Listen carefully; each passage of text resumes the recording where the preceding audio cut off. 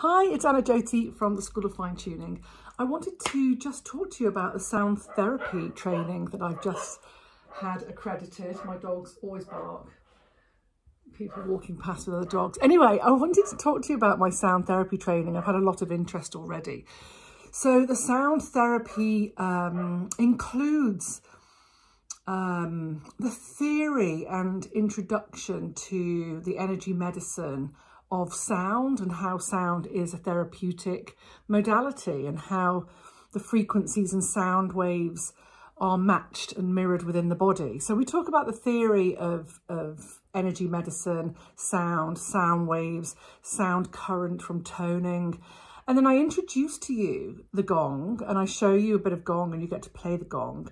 You get to play the crystal bowls and the Tibetan bowls. What this does allow you to do, because it is accredited by the IPHM, so it is an accredited course, that you can include this into, who are they shouting at? Oh, the next door neighbour. You can include this into your massage practice or your Reiki practice or your chakra healing or your meditation practice in your treatment rooms. That's what this is and what it's accredited for.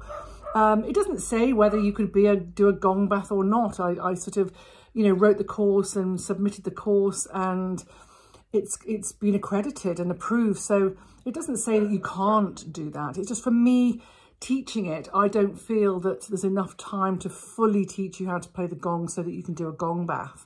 But if you've got a gong and you want to learn to play it, by all means come along and I'll show you very happily how to play and some really cool introductions. But I would always also invite you to go and do a longer course if you really want to do a gong practitioner training. I trained with Mehtab Benton. First of all, I did the gong practitioner training, which was 2 consecutive weekends in London. And then I did a gong therapy, another weekend, 3 days. So it's, it's a bit of a longer course, but the good thing about playing these instruments is it's deeply intuitive, and it's really about how you feel when you're playing them. And I can certainly introduce and show you those. What you would be able to do is play some crystal bowls in your treatments, that's for sure, and Tibetan bowls. So if anything, it's much more of a hands-on teaching to take bowls into your practice. But because I've got a gong, it seems more than appropriate time to get the gong out and show you, because that's about the same principles and theory of sound and resonance therapy. So please do join me. At the moment, I'm taking very small groups in my home venue at the school. Happily go to larger venues if there's more. If there are more people, then I would probably need more bowls, but that's not a bad thing. And so, yeah, I'm keeping them small at the moment so that you get to have a good old play, and you will feel confident afterwards going away to get some bowls or to get a gong and start playing.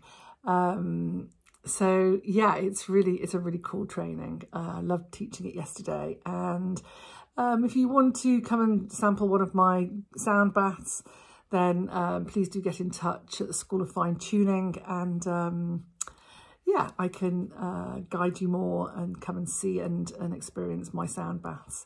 So lots of love. And also I introduced toning, like voice toning, something that Rudolf Steiner taught. And also with mantra, years of mantra, of the sound current of the vowels that really elevate and soar your spirit. I love toning. It's quite a new practice for me. I've also been chanting for a very long time and experiment with different chants, be them Gurmukhi or the Buddhist chanting, Nam-myoho Renge Kyo. I love chanting that. But recently, like I said, I've been doing this toning, which is just so cool. I love it, really love it. And we talk about the sound current, the internal sound vibration that really corrects and helps to move the cellular memory into the correct space. So yeah, and then I've got tuning forks as well. I'll show you some tuning forks and I'll show you. A little bit like, and I've got this, the Burmese temple bell. It's called a Kaisi bell. I've got that, and then I've got these, I can't remember the name of it, but they're these little nuts that make a beautiful sound. And then I'm fully aware of the chimes. Can't remember the name. You'll be telling me the name right now, but what's the name of that chime? Come on, tell me.